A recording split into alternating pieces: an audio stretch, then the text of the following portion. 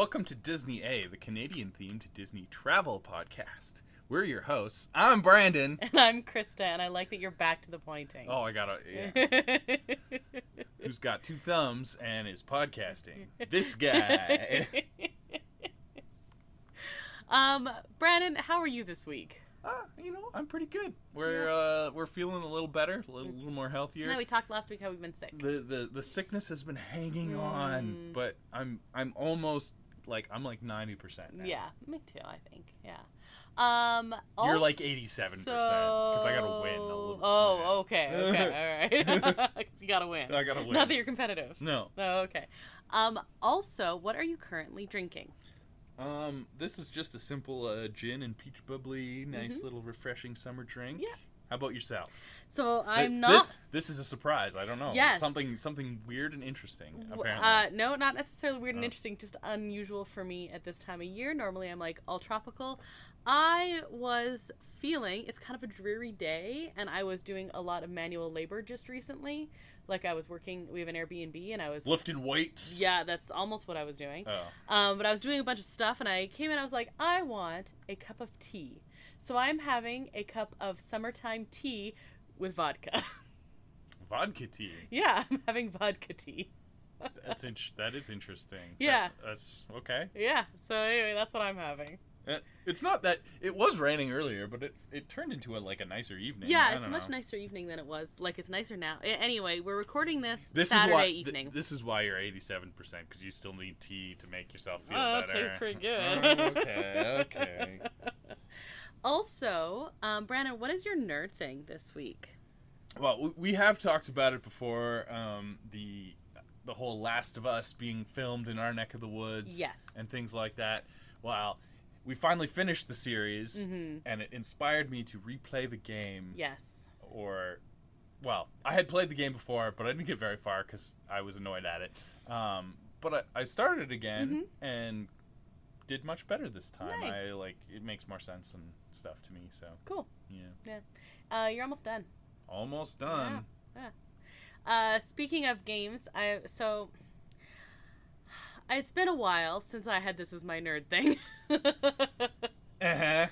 So my nerd thing currently is Disney Dreamlight Valley is doing Dream Snaps now. So, Snap. Exactly. So I have Nintendo Thumb.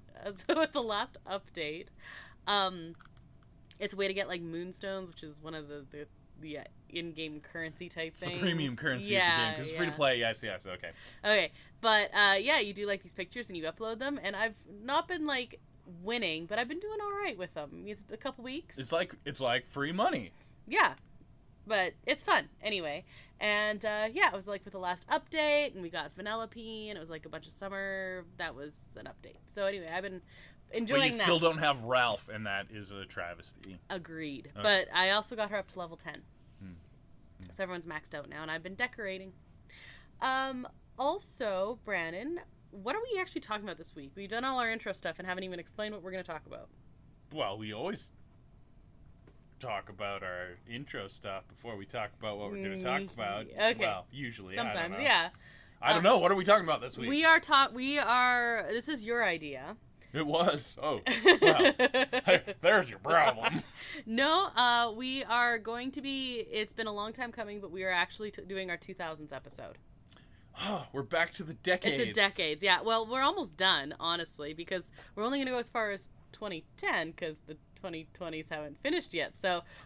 They haven't? They haven't. I know 20... It's going to feel yeah. It's going to be like tomorrow that they're done. Well, the way the years go. The way it felt, actually, 2020 was 3 years, and since then has been 1. Yeah. But Time compresses when you get old, like me. But anyway, so we did do the 2000s. I'll talk about some stuff in there, but it's kind of cool to get back on that because it's been a while since we've been looking at the decades. And yeah, you had the idea we were waiting to watch Emperor's New Groove, and then right after we recorded last week, you were like, let's just go watch it right now. And we did. So now we're gonna. So we might talk about that more than the other ones. Well, you might be pretty critical on some of the other ones, though. I think yes. There's stuff about the movies. I think the 2000s is the hipster decade. Yeah, there's some really good hipster ones in there, and there's some ones that like. There's some bad ones, yeah. but like I think it's the hipster decade. There's like way too many that are labeled as like underrated, and I don't think they're all underrated. No, I think 2 of them are. Also, well, we'll talk about it more, but there's the only Disney animated feature-length film that I still have not watched is in the 2000s. Ah, fail. I know. I'll just go watch it after this. If you haven't seen it, is it Meet the Robinsons? Yeah. You got a big head and little arms. That's all I know from it. That's all I need to know. I know, I don't think it's very good, but okay.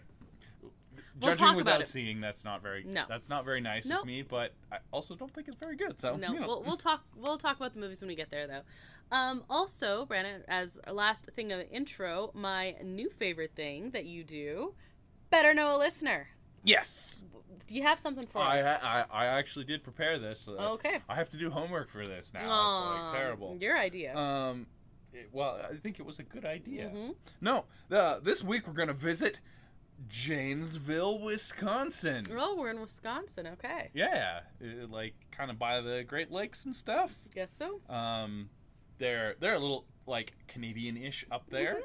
Sure. Because they're so far north. And yeah, any of the northern states, I always think it's like you gotta go that way. Janesville is not known as Canadian as Minnesota. No.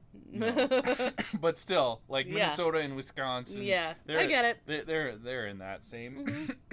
They're in that same vein. So what can you do? But Janesville. Okay. If you didn't know, I didn't. It's known as Wisconsin's Park Place. Oh, okay. They have a whole crap load of parks, apparently. Oh, cool. And like just massive amounts of parks, like 2,600 acres worth of parks in and around the city. Really? It's also kind of weird because there's also a Janesville town that's like right beside it, so I think that must be a little confusing. Yeah. Interesting. Yeah. But we're looking at Janesville, not Janesville town. Yes. Okay. Janesville, the city, I'm assuming. I don't know. It doesn't, like I say, it's IP based and it just says Janesville. So I'm assuming it's Janesville, the city. Interesting. Well, if you are listening from Janesville, you have to let us know. They're also very well known for the world's greatest water ski team. What? Yes. Really? The Rock Aqua Jays. The Rock Aqua Jays. They've won 62 tournament victories and 19 U.S. national championships. It's kind of a strange thing to be known for, but yeah, like a big old water ski. Oh, that's so cool. Big old water ski team. They used to be home to the Chicago Cubs minor league team. Oh. This was a long time ago, in like the 40s. They were called the Janesville Cubs. Okay. But in 1946, they were called the Bears. Oh, the Bears. The Bears, which is kind of funny because like the Cubs, like a bear cub is young.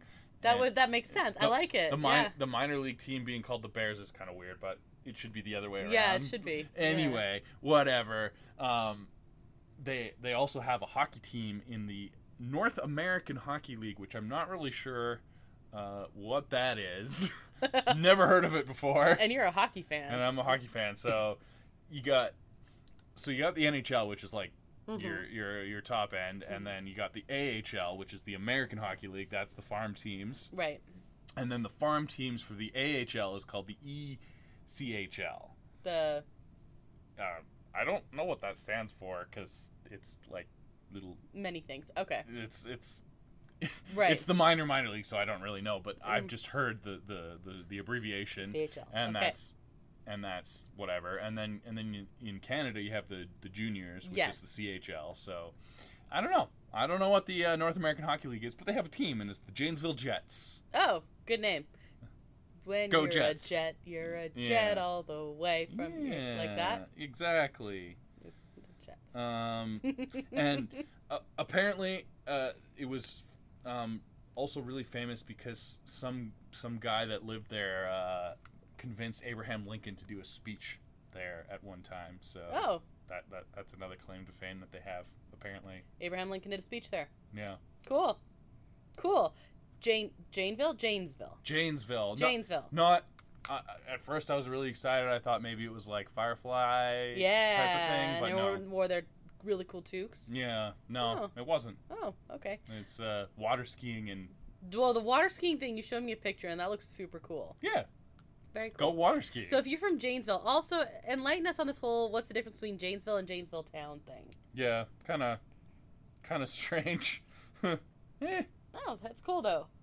We don't have any Marvel news right now. We are counting down currently to Ahsoka. That's coming up. But other than that, yeah, let's head to the news. Disney A News Update. News. Much less news than last time when we were catching up like 3 weeks worth of news.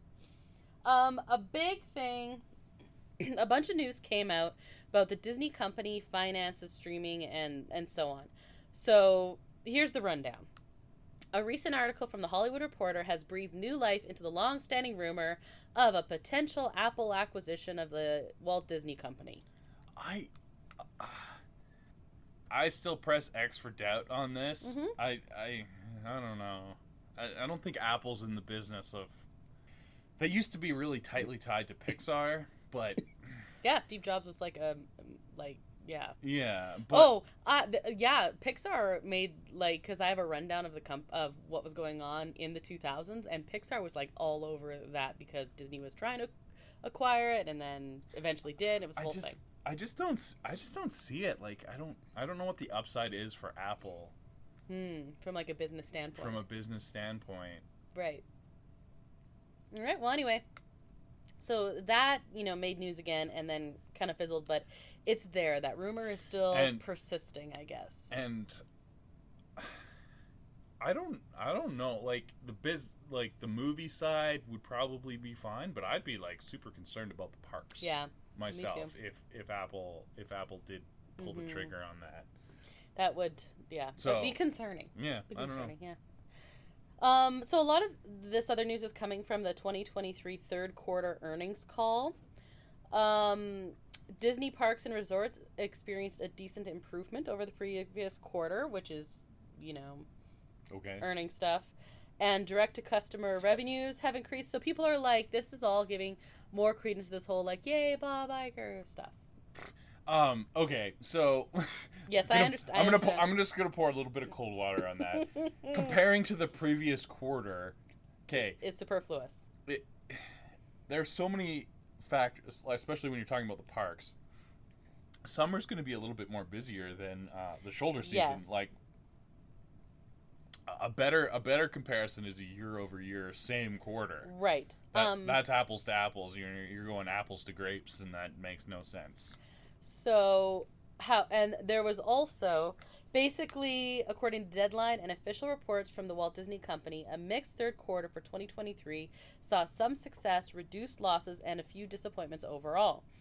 And they wanted to note that, yes, Disney Parks and Resorts have seen an overall strong increase. However, most of it is actually attributed to strong performances from international destinations as well as the cruise line.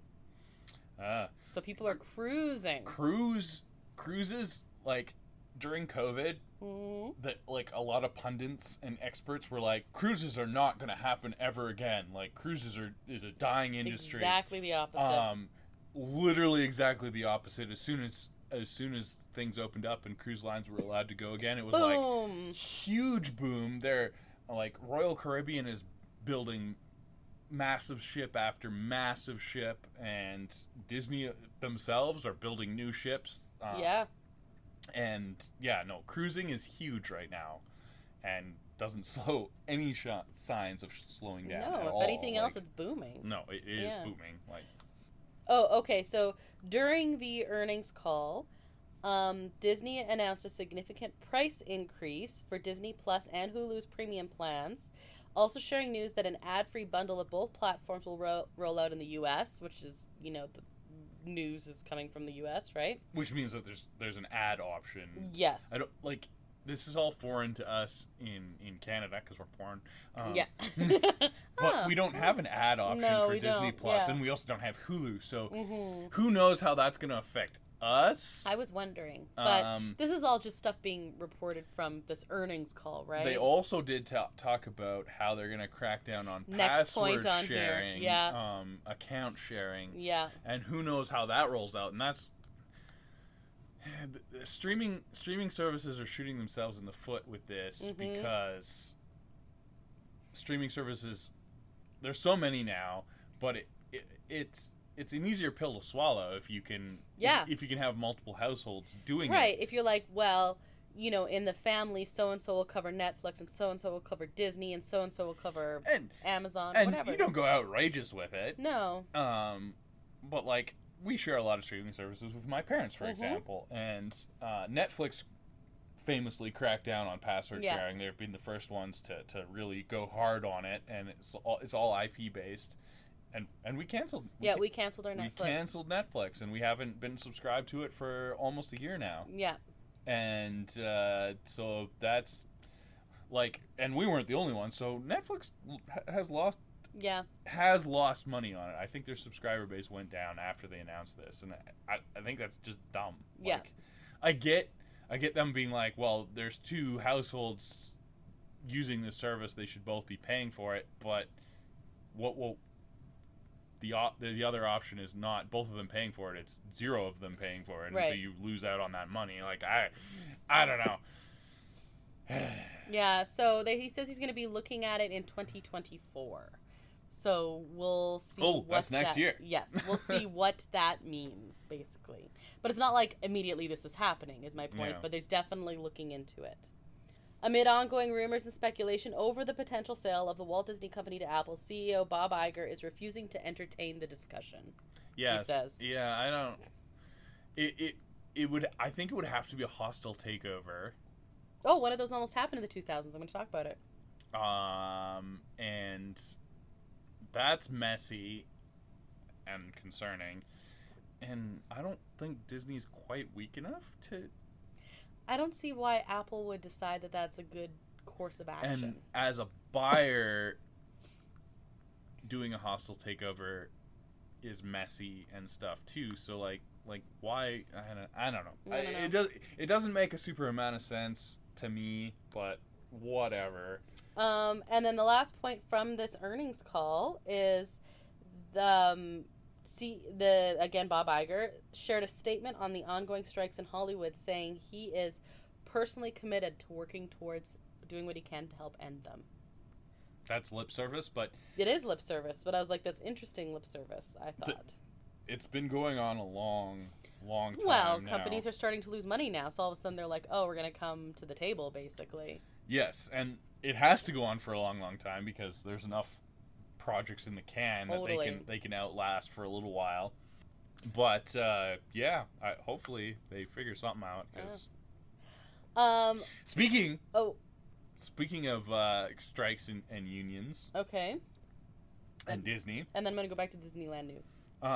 Big news. VFX artists, specifically for Disney, which is making the news, have agreed to unionize. Really? Yeah. Interesting. So they've made the news a lot over the recent years of how poorly Disney has treated VFX artists, specifically with like the Marvel stuff and so many projects, and they do reshoots at the last minute, and they have to change all this stuff, and they move from project to project, and doing like ridiculous overtime and barely paying them anything. So yeah, they're gonna unionize and be like, no more of that. Ah, good for them. Because all these studios were independent, so Disney would be like, okay, well, if you're not gonna do what we ask, we're gonna take it to this other studio, and all these independent contractors type of situation. So no, they've decided to unionize and be like, no more of that. Interesting. So I think that's good. Well, I think so too, but. So yeah. Yeah, very cool. That was big news. That is. I'm surprised it wasn't on your list, but. Yeah, that's awesome. Actually, that is big news. Oh, very cool. I just have a couple minor things here. More Disneyland updates. Oh, like here. the Seven Dwarfs? Like the Seven. Oh, yeah, actually. They're minors. Yeah. Space Mountain at Disneyland Park will be closed for refurbishment beginning September 18th. There's no current reopening date. What is? Space Mountain. September 18th. That's weird. Yep. There are ongoing changes to San Francisco. There's further developments to the bridge, more street art, and then the turbine blenders, more art and fictional advertisements have been added. Yeah, we saw that on a video. Yep, and then a Magic Key dance party is coming to Disney California in August. The event will be taking place at the Disney Junior Theater in Hollywoodland on select dates for Magic Key holders. This is terrible. Terrible news. No one cares. Anyway, no, they haven't done a Magic Key dance party before. So anyway, that was it. That was my news. What if I want to dance and I'm not a Magic Key You don't holder? get to. Yeah, they come and tase you or something. Yeah, exactly. I'm sure you need to have your Magic Key to get into the party. Weird. Okay. Anyway. It's like a Magic Key specific event is the thing. Super. Great. Go head over to the main topic? Yes. What's in the bag? It's not a head, it's just content. Oh. Yeah. Disney A grab bag. Okay, so I had some fun doing some research for the 2000s. It's been a while since we did our decades. We actually had to break the 90s up into 2 categories. The 90s were good. Uh-huh. 2000s, meh. Well, a bunch of stuff happened in the 2000s.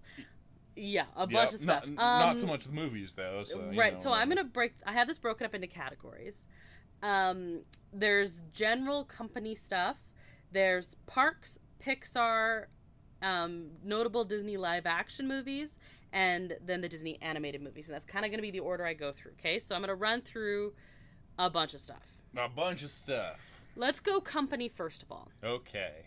So, and this is kind of in like chronological order, all of this stuff, okay? So in 2001, the company purchased Fox Family Worldwide, including famously ABC.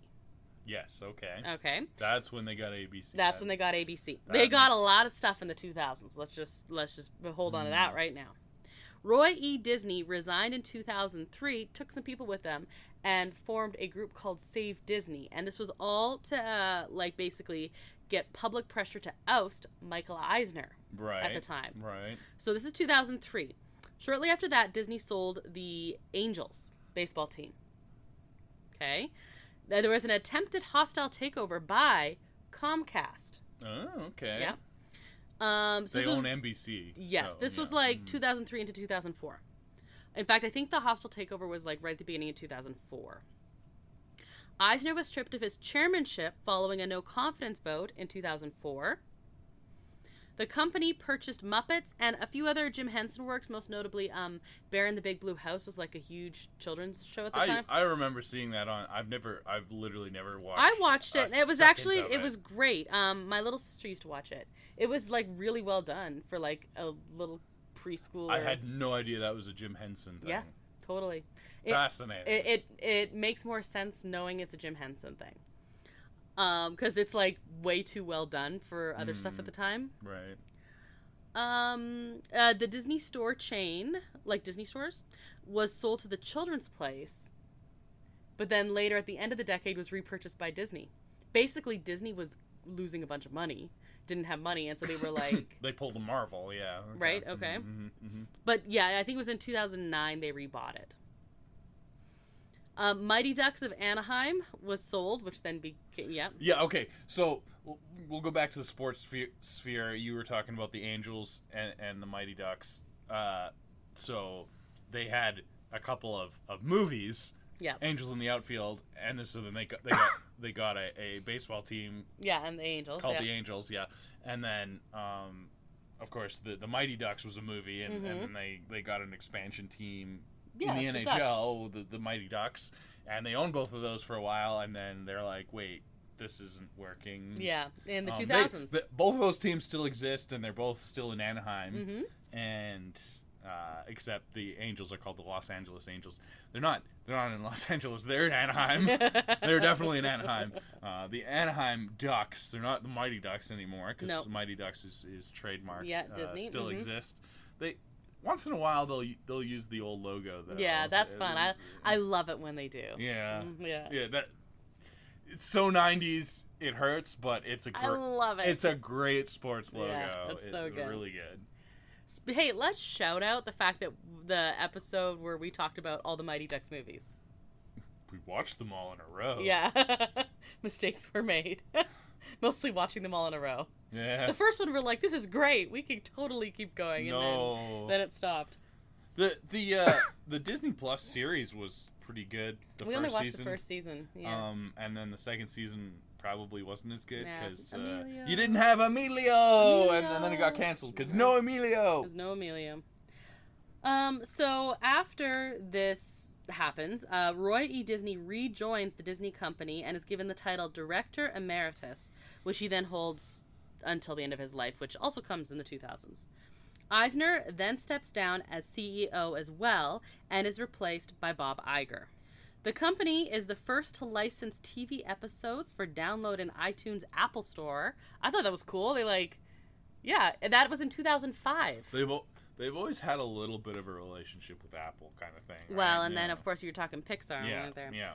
They finally acquired Pixar in 2006. So they were negotiating at the beginning of the decade, and then talks broke down and it was bad. But they, made agreements with, Steve Jobs will stay on in this capacity and do, connection to Pixar. Well, and he was having his health problems at this time as well. Yeah. So it was 2006 they finally did acquire Pixar. Walt Disney Feature Animation was renamed the Walt Disney Animation Studios, which is the name it still carries today. The company dropped Buena Vista brand from all its divisions. Disney MGM Studios was renamed Disney Hollywood Studios. In 2008, Disney Broadway came with The Little Mermaid. It wasn't its first Broadway hit, but it was a huge Broadway hit. So that debuted in 2008. Disney's... Yeah, it wasn't its first Broadway hit because I went to New York and saw Beauty and the Beast on Broadway. That was really good. And I think Lion King was around in that same time as well. Yeah, I saw that on Broadway. I know. I went to Broadway. I know. Broadway hit. Yeah, thank you. Beauty and the Beast is great on Broadway, by the way. Not that you would know. No, my God. Come here. No violence is wrong. D23, the official Disney fan club, launched in 2009. 2009 is also when Disney became an equity owner of Hulu. Roy E. Disney died of stomach cancer, which sounds terrible. Oh, yeah. In 2009 as well. And Disney acquired Marvel Entertainment and its properties in 2009. So basically, a big portion of the decade was we have no money, we have to sell everything off. And then towards the end, they're like, oh, we're going to buy a bunch of stuff now. So they bought Marvel in 2009. Marvel Entertainment in 2009. Which you know what's really fascinating about that? Iron Man came out in 2008. I know. That's very fascinating. Yes, I know. I was wondering if that's what you were going to say. I actually know by heart when that movie came out because I taught it. Yeah. So, who financed? Was Disney a producer on that? You don't know? Okay, I gotta look this stuff up.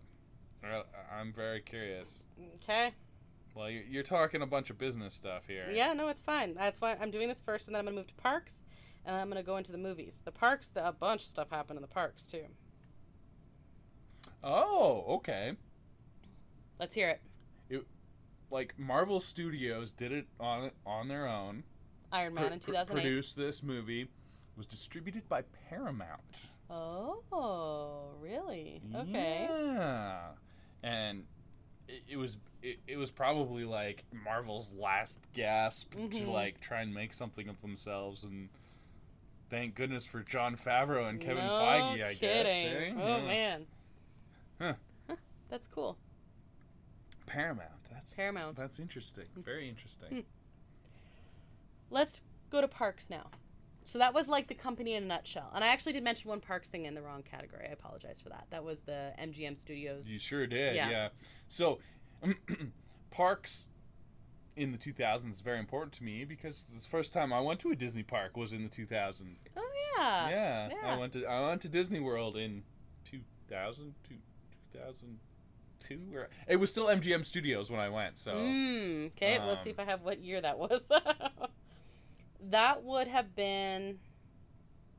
It was 2000, I think. Oh well, It didn't change until like 2007 or I think or so. something. I don't know. Okay, I don't remember. So again, we're going back to the beginning of the decade. Okay, this is all kind of chronological. Probably the biggest thing, DCA opens in 2001. Disney's California Adventure with Superstar Limo. Right. So you talked about the company stuff and like the Save Disney movement. This was all part of it. And kicking out Eisner. So Euro Disney and DCA were like the nails in his coffin. Yeah. Basically. Yeah. They were his brainchild. He was like, big expansion, do this, blah blah blah, and they both didn't do very good. So not only Euro Disney, but in Disneyland Paris, and for different reasons. True. Which is funny. They tried to learn from their mistakes on Euro Disney, and they learned the wrong lessons. Yeah, they're like, we made mistakes, but they didn't get what the mistakes were. They didn't understand. Euro Disney spent too much money in the wrong place, and DCA spent not enough money in any place. Well, during the 2000s, the second park at Disneyland Paris now that's when that opened, and that was even more lackluster than anything else. So anyway, 2001 DCA opens. 2001 is also when the Haunted Mansion Holiday was first introduced.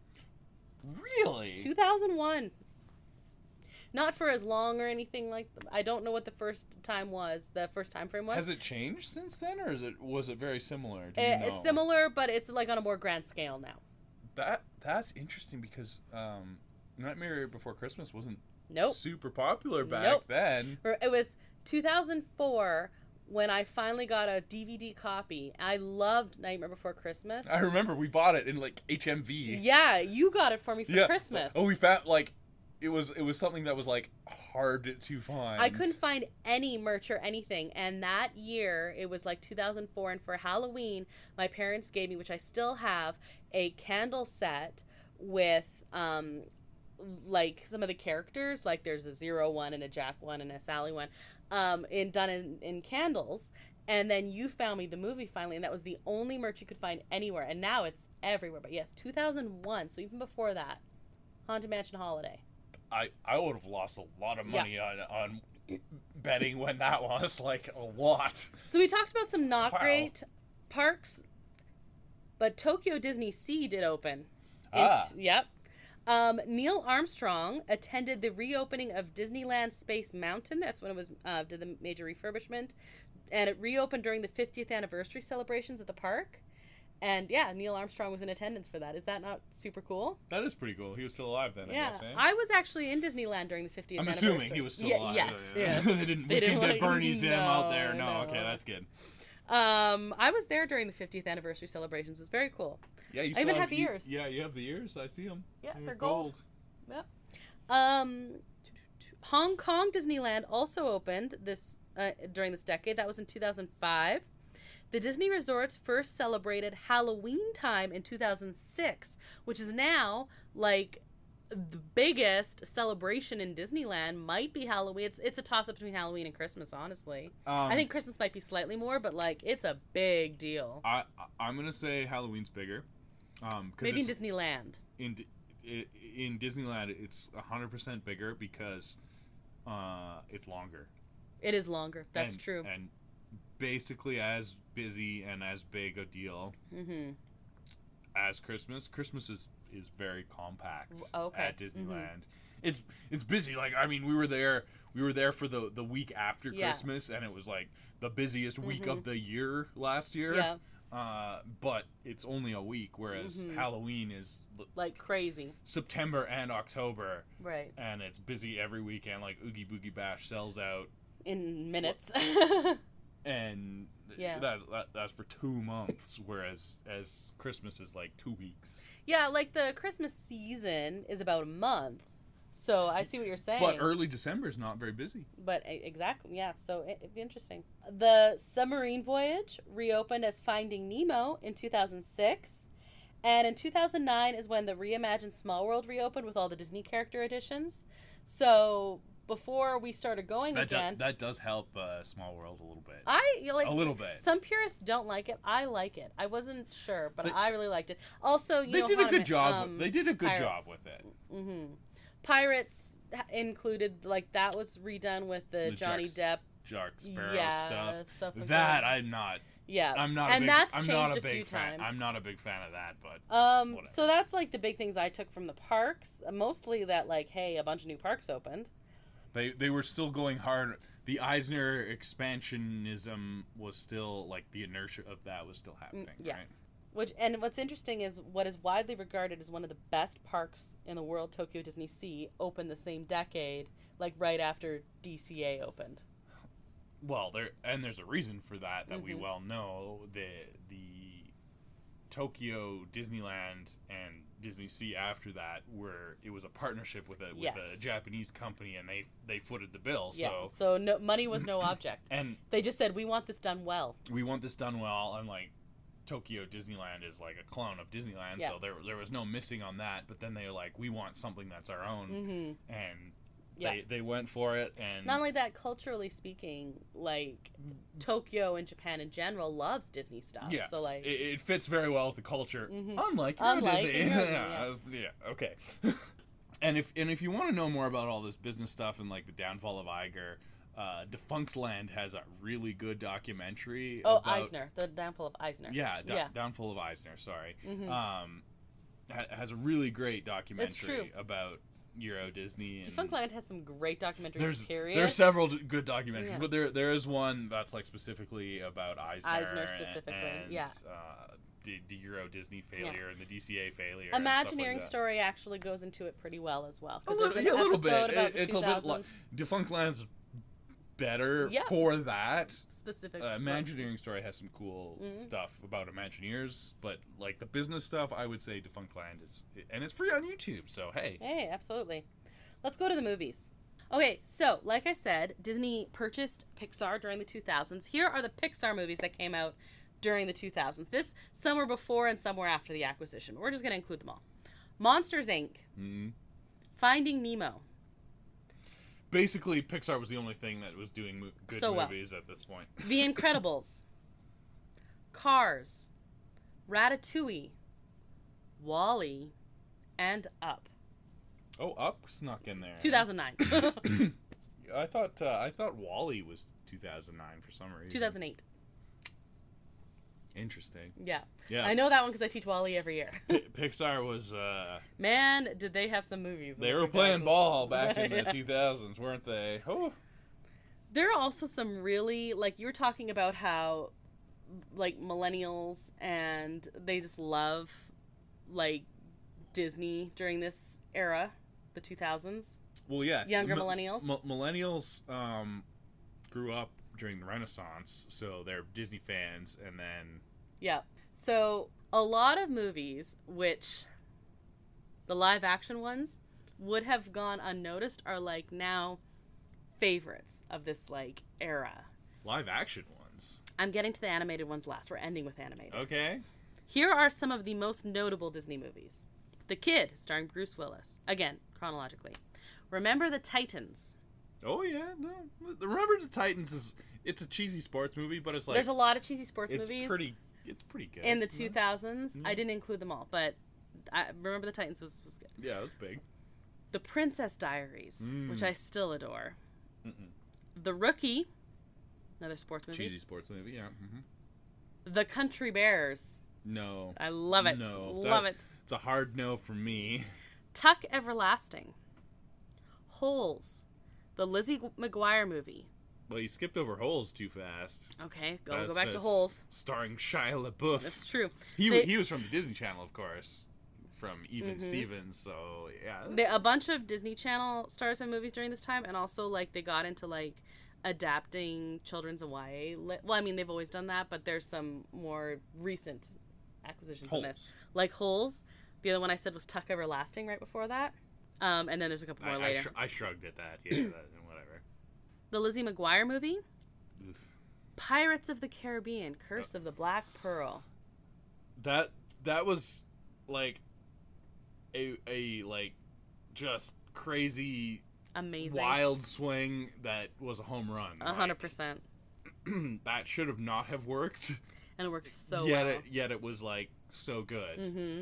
And yes, Johnny Depp was great as Jack Sparrow, but like everything about that movie was like really good. Freaky Friday, the remake one with Jamie Lee Curtis. That I liked it. That was not bad. Yeah, I liked it. The Eddie Murphy Haunted Mansion. Wah, wah, wah. Because that was bad. Pirates worked so well. We should do another one. And Eddie Murphy was on top of the world back then, and then he made a couple of really, really bad movies. And some life choices. So, I wasn't going to throw that in there, but like the movies were on their own were terrible, so, Speaking of sports movies, Miracle. Hockey movie. That's based on a true story. Yes, it is. National Treasure. Hey, yeah, that was good. That was fun. I enjoyed the National Treasure movies. But... Yeah, the other one's coming up too. Ice Princess, which I really liked because it was a figure skating movie. Herbie Fully Loaded. The Chronicles of Narnia, The Lion, the Witch, and the Wardrobe. Pirates of the Caribbean, Dead Man's Chest. Bridge to Terabithia. Speaking of children's book adaptations. So happy. Good children's movie for like Lord of the Rings, but for children. Exactly the same. That's how they advertised it. It was not. A lot of people were in for a big surprise. Well, they should have read the book. Pirates of the Caribbean, At World's End, Enchanted, so good. Pretty good. National Treasure, Book of Secrets. I'm only including the next one because of the meme. Race to Witch Mountain. The first of the Earth documentaries came out. Oh, yeah. And special shout out this whole decade, High School Musical. Oof. Did you just start shaking? I have some PTSD. You go listen to I'm not even gonna say my High School Musical episode and relish in my horrible torture and sadness. And then we should all be sad that we're not on Twitter anymore because live tweeting. You mean X? Yeah, whatever. live tweeting, like watching that trilogy and then watching the Zombies trilogy was like the best thing in the entire world. Live Xing? We're not doing that. That sounds terrible. Yeah, no, it does sound terrible. That's what happens when you have a childish man that has billions of dollars. Yeah, that's what happens. Let's move on to the animated Disney movies. So here's the order, and then I'm going to ask you to pick your favorite at the end. Okay? Yeah. And your top and your least. Can I use the live action ones? Because I know which one I'm going to pick. No, because you'll pick Pirates. Yeah. Yeah, no. Just the animated. Okay. I was going to get you to rank them all, but I was like, there's no way you'd remember these. So just your top and your least. Okay, just animated. Just animated. Ready? Wall-E. No, that's Pixar. Just animated. Disney. Okay. Disney. Okay. Just Walt Disney Studios animation. Exactly. Okay. Here's the order chronologically first before you do this. And you're going to pick your favorite and your least favorite. Okay. Fantasia 2000. Oh, and also these are theatrical releases. I'm not including... Please don't. Planes. Yeah, please don't do any of the direct-to-video nonsense. I'm not including... Even though Return to Neverland is a theatrical release, I'm not going to include it. And I'm going to include it here to... well, I just mentioned it. I'm going to include them here to mention, but don't pick them. Is both the Tigger movie and Piglet's Big Movie. They're excellent, but don't pick them. Okay, Fantasia 2000, Dinosaur, The Emperor's New Groove, Atlantis the Lost Empire, Lilo and Stitch, Treasure Planet, Brother Bear, Home on the Range, oh God, Chicken Little, Meet the Robinsons, Bolt, The Princess and the Frog, and then A Christmas Carol with the creepy Jim Carrey Christmas Carol. Oh jeez, wow. Oh, I have to pick a favorite out of those? Yes. Oh, that's easy. Do I? Yeah. Well, I don't really like any of them, to be honest with you. you. You didn't like Emperor's New Groove? No. What is wrong with you? We're gonna get into that. You didn't like Atlantis? I'm gonna be prepared. So it's between Atlantis and Treasure Planet. No, it's between Atlantis and actually Princess and the Frog. mostly because of the animation. Like Princess and the Frog, it was the last hurrah of like classical animation, and it was done very, very well. It was beautiful. I didn't like the plot as much, but the villain was pretty good. Has a great song too. And Princess Tiana is like a pretty cool princess, so I'm gonna go Princess and the Frog. I'm not mad at that. Yeah. Well, I actually would have said Princess and the Frog. My actual favorite from this is... You want to hear my least favorite? You want to hear my least favorite? In a minute. My actual favorite from this is Piglet's Big Movie. And you couldn't pick it. Piglet's Big Movie, which is the Tigger movie the one that has the heffalump? No, that's the third one that came out during this time. So it was Tigger's Big Movie. Sorry, Tigger movie was like 2000, 2001, something like that. Piglet's Big Movie was like 2005, 2006, I don't know. And then Pooh's Heffalump movie came out near the end of the decade. I know you have anger issues about it. I have big problems with that. What's your least favorite? Home on the Range. That's 100. I'm trying not to pick the same as you, but it is Home on the Range. That's terrible. Is the least. There's some bad ones in there. Home on the Range was horrific, and we saw that together in theaters. And I've never walked out of a movie. I kind of wanted to walk out of. We didn't. We didn't. I kind of wanted to though. It was really bad. The Princess and the Frog is probably my favorite from these, but you picked that, so I'll go. I haven't seen Treasure Planet in a long time, and I really, really liked it when I used to watch it. The animation in that is also very good. Yeah, and I really like that steampunk style, and I've always liked retellings of, classic lit, and this was another version of doing that. I also think, like, I get that Atlantis and Treasure Planet and Emperor's New Groove are all like the hipster movies. They are. They're all considered underrated. But I really like them. I really like them. But yeah, okay. I don't know.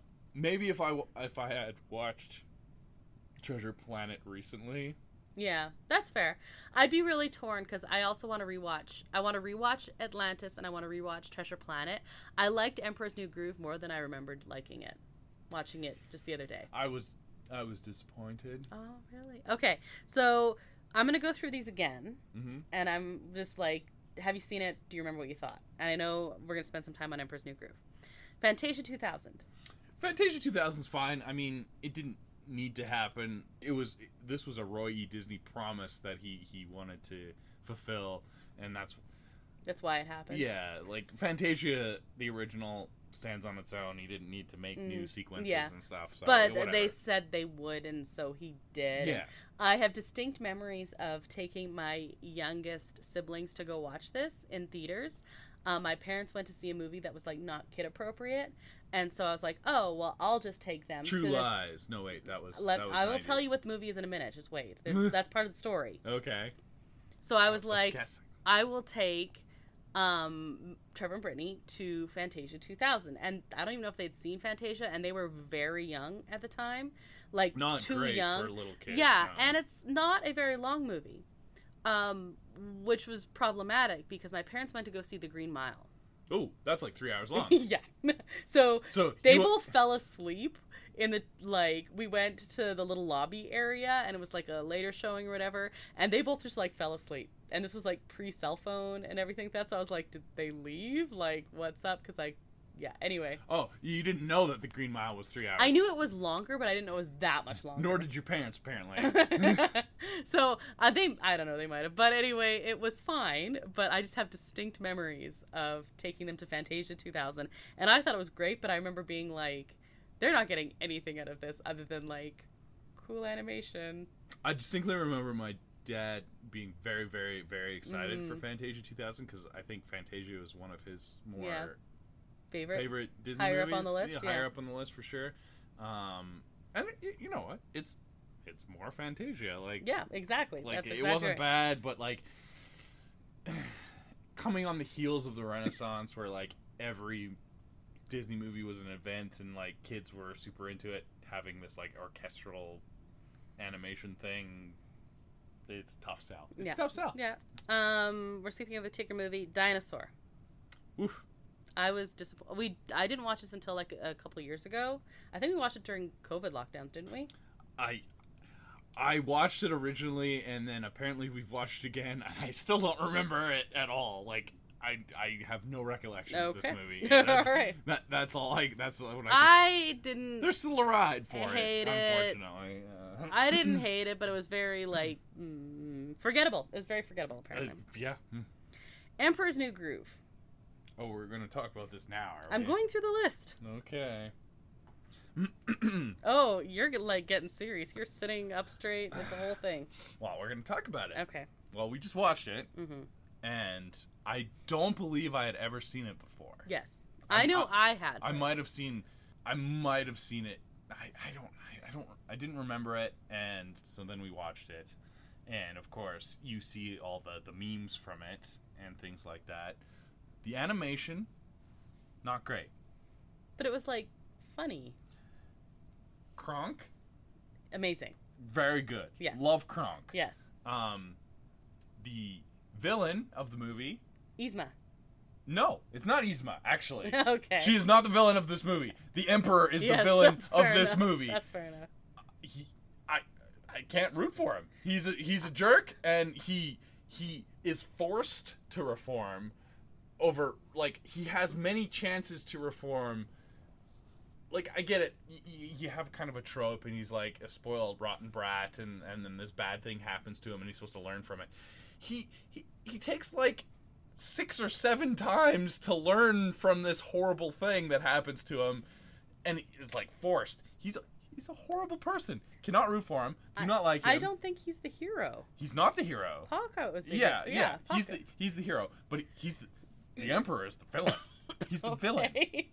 And the villain kind of wins at the end. Like, he's like, everything's happy. No, Yzma is like, she like, so you go to work and you have this like horrible boss that makes you do everything and is like absolutely useless, and you get all bitter and stuff, and you're like, can I get rid of this boss?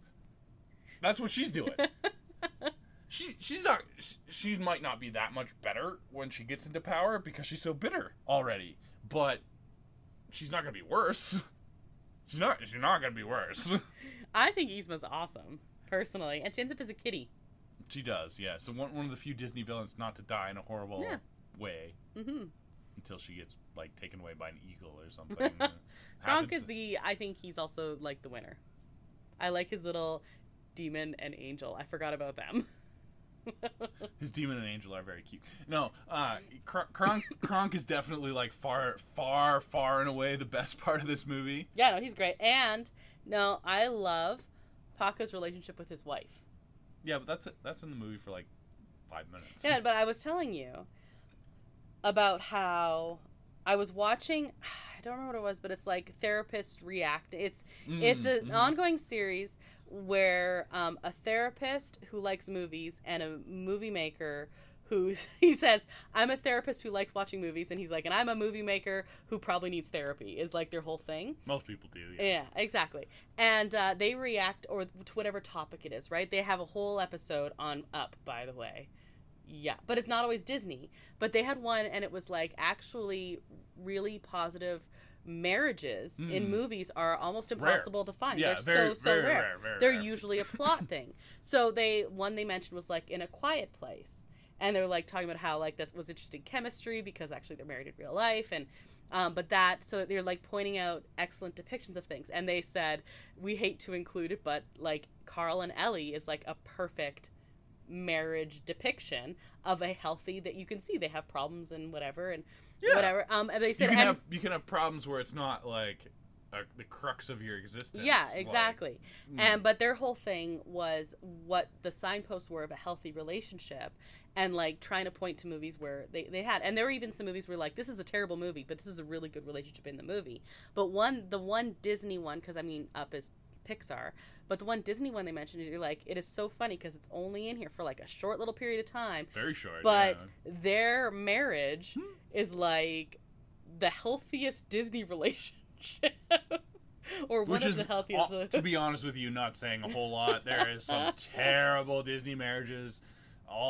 Basically every single relationship in Disney is and then is the bad. other part Either they they're said dead or is it's like, really hard because a lot of them you don't see them after they're married anyway. Yeah.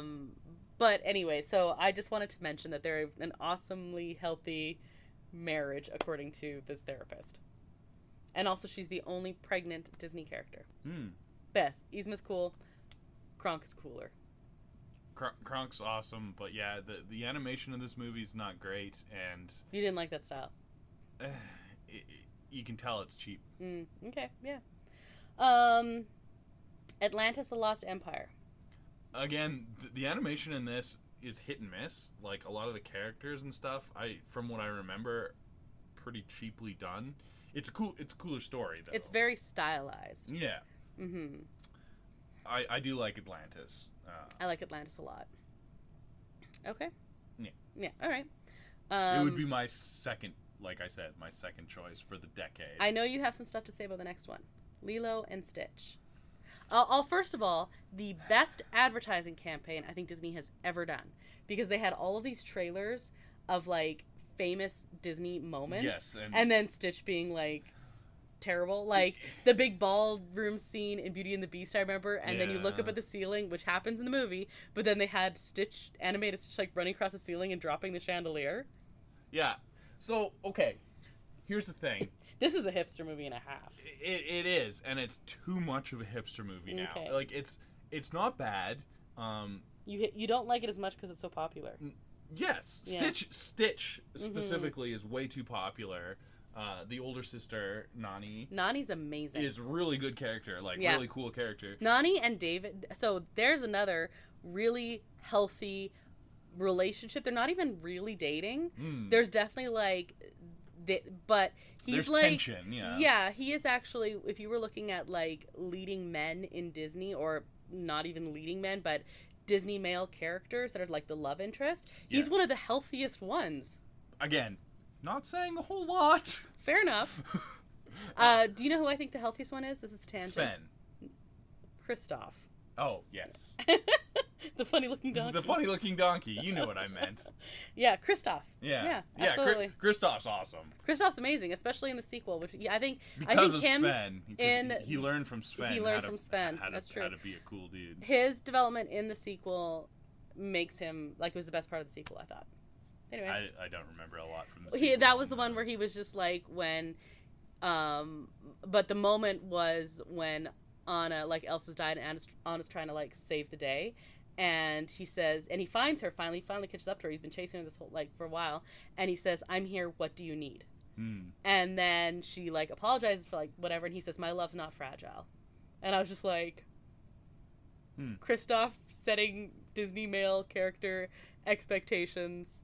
I mean, he's no beast. He didn't give her a library, but still. Yeah, I mean, there you go. But anyway, David in Lilo and Stitch, Right. amazing. Not as amazing as Nani. Nani's amazing. So, again, Stitch overrated. the animation in Lilo and Stitch, not great. Love the music. Yeah, the music's fine. Elvis. Yeah, exactly. So it's not really like Lilo and Stitch music. Well, there is original stuff too. That's really good. The story's fine. It's not underrated. It's actually overrated. Is the problem? Okay. Is the problem for me? Okay. Personally. All right. Treasure Planet. I already said I love Treasure Planet. There was such a great hipster millennial song that was the theme of it, Jim's theme. It wasn't a musical. It just had a song, I think, played over like a montage or whatever. But it's Even basically, Rocky had a montage. It's true. It's basically steampunk Treasure Island in space. Yeah, it's like, it's not even steampunk. It's like space punk. Yeah. Okay. Yeah. Cyberpunk. It's not quite cyberpunk either. Ah. But yes, that's the general idea. Mm-hmm. It's like they're still on a sailing ship, but it's in space. Yeah. And like stuff like that. Yeah. But it's your Treasure Island story in space with aliens. Yeah, and I like what they did with Long John Silver character, specifically towards the end. They gave him a little bit more of a redemption arc than in the original novel, because it isn't just like. See, and I don't love that. They didn't turn him into a good guy. Yeah, Treasure Island was one of my more favorite books growing up. Actually, I didn't know that. It was one of the first times you had like not a straightforward character like Long John Silver was, when you meet him, he's like this cool dude and all this stuff, and then he becomes not so good. Very interesting to me. If you have a redemption arc there, it kind of ruins that. Redemption arc's the wrong words, though, because he isn't redeemed. He just... The relationship between him and Jim is more significant. Brother Bear. Nope. Canadian. Sorta. It's Canadian. It's supposed to be Canadian. Sorta. We have Bob and Doug McKenzie. Yeah. Pass. Horrible. Terrible. I didn't think it was terrible. It's not my favorite.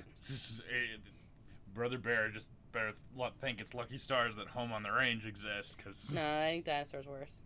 Nah. I like Brother Bear. I'd rather watch a dinosaur again, because I don't remember it. I remember Brother Bear, and I remember I how just horrible rewatched it it like a year or so ago. I like Brother Bear fine. It's just horrible. not great. Horrible. Because next is Home on the Range. I like cows. This movie made me not want to like cows. You were like upset that you like cows. I don't know who looked at Roseanne's body of work and was like, you know what we should do? Get her to voice a children's movie. Her voice is very soothing. No. Roseanne has like one of the worst voices in Hollywood. Why would you have her be a voice actor? And not even like a caricature worst voice. No, just like she's not Fran Drescher. She could have been a villain. Or something, but no, not. No, it's just a terrible movie. I hate it so much. I hate it. Chicken Little. Chicken Little was fine. Yeah, it was fine. I thought it was good. Chicken Little is one of two main characters that wear glasses. The other one's Mirabelle. What about Milo in Atlantis? He wears glasses. Milo. You're right. He wears glasses. That was a wrong stat I read. Yeah. Stupid. Milo does wear... Milo in Atlantis. This is another reason Atlantis is awesome. Who voices him? I don't know. Michael J. Fox. Ah. Yeah. Yeah, that's cool. Yeah. He's a cool character.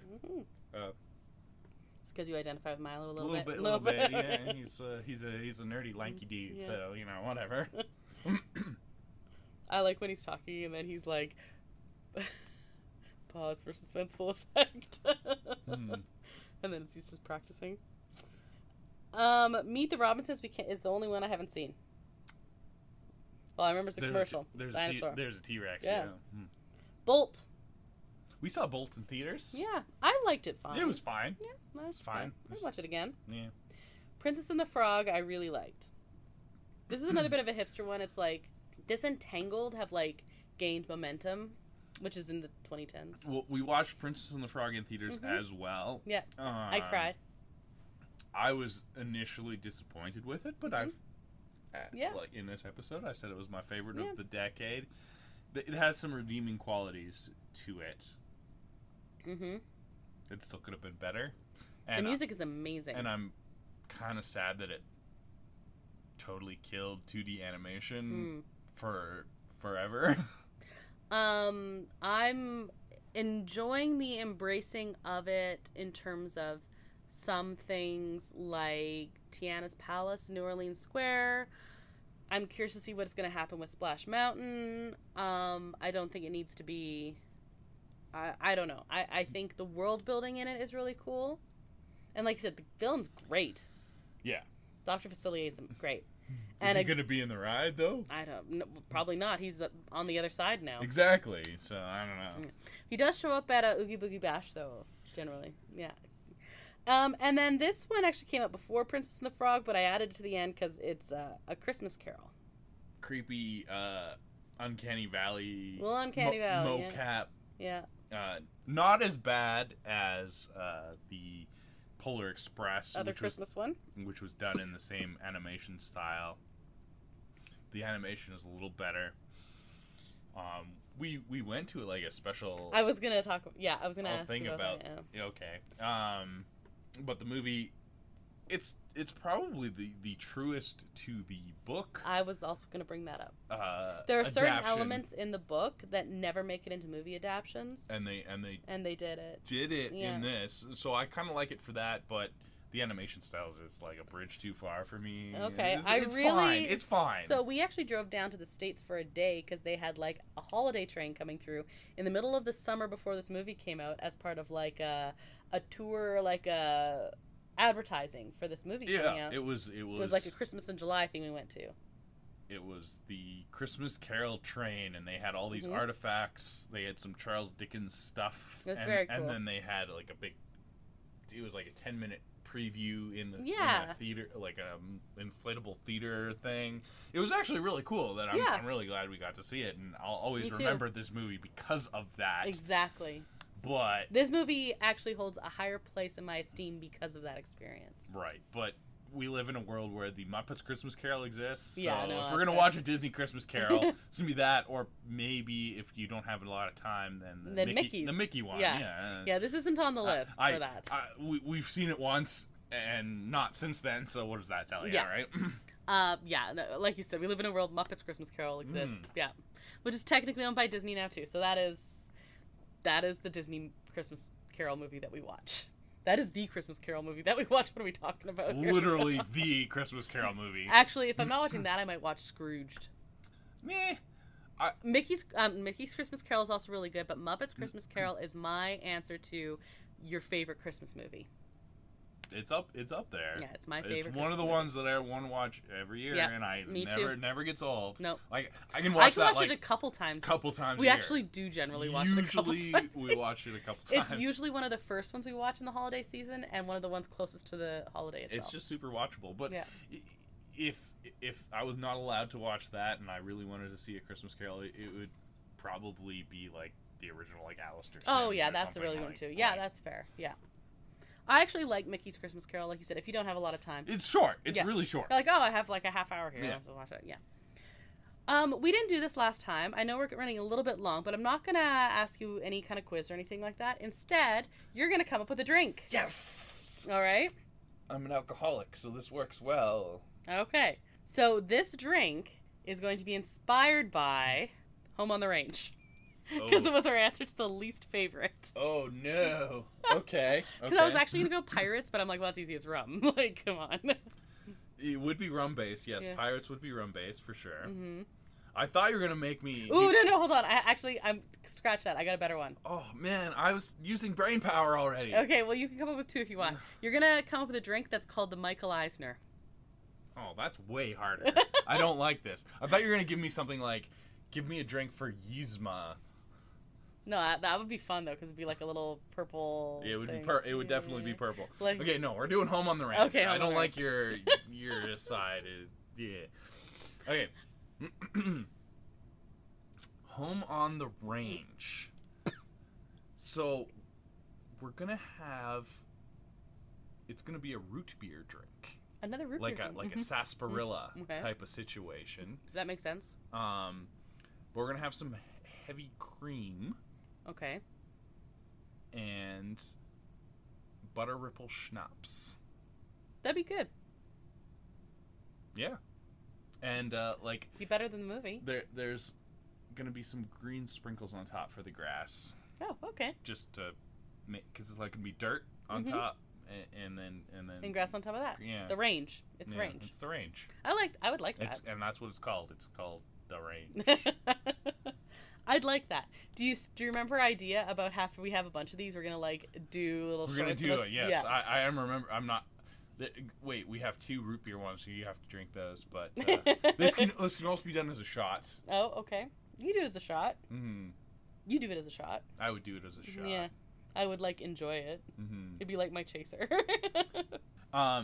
And you could also, just because like the bitter taste of it, you could also just pound a shot of whiskey after. Nope. Nope. No. Butter ripple schnapps and root beer is not bitter. It's like sweet and wonderful. No, I meant the bitter taste of the movie. That's like replicates the bitter taste of the movie. That's what I'm going for. Oh, I see. You're like, that was too pleasant. Here we go. Yeah. Okay, fair. But like low shelf whiskey. Yeah, oh yeah, like Wild Turkey or something. Anything to add about the 2000s? Thank goodness for Pixar. Yeah, no kidding, hey? And some awesome live action ones, actually. Pirates? Pirates, yeah, pirates. Any world where there's pirates. But you also had, like, Princess Diaries, and you had Enchanted, and you had, like... We'll go with pirates. Oh, that's fine. The first Pirates. Apparently the whole trilogy came out in the 2000s, which, Yeah, they're the first three. Now they keep going, but we only talk about the trilogy. The whole trilogy. Okay, fine. We talk about the first one's really good. Yeah. So contact us on our social media or through our website to chat and suggest trivia or say hi. Hi! Hi! Oh, wait. That is our show. Thank you, El Mule, who's responsible for the custom theme song you heard at the top of the show. You can find a link to his work at our website at disneya.wixsite.com/podcast, and that's also where you can find a link to our social media accounts and our email. So if you are from Janesville, that is how you can find us. Wisconsin. Exactly. Home of the parks or something. I derailed you. I'm sorry. I'm sorry. You can find us on Instagram at disneya.podcast or on Facebook at disneya. You can find disneya on Twitter, but it's not active anymore. So, you know. You can find disneya episodes on all of your favorite... It's still active. It's just our auto tweets don't work anymore because Elon disabled any third-party thing. But the account's still there. So you could, like, DM us there. All the previous live tweets are still there. Yeah, go find Brandon's High School Musical before X implodes or something, and which is a distinct possibility. Yeah, I don't know. You can find Disney episodes on all of your favorite podcast streaming platforms and on our YouTube channel, Adventures A. If you've rated or reviewed our podcast, thank you, and if you haven't yet, please do. And if you know someone who might like listening to us, be sure to recommend Disney A as well. And make them listen. For family? No.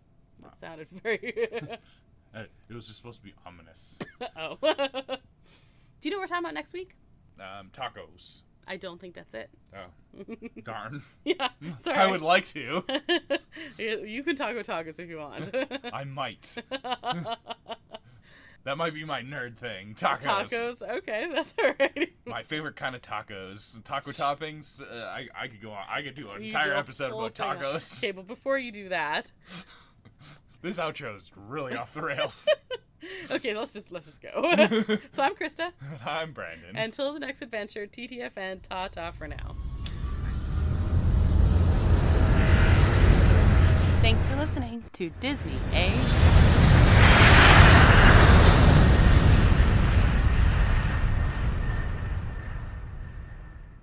You got a big head and little arms.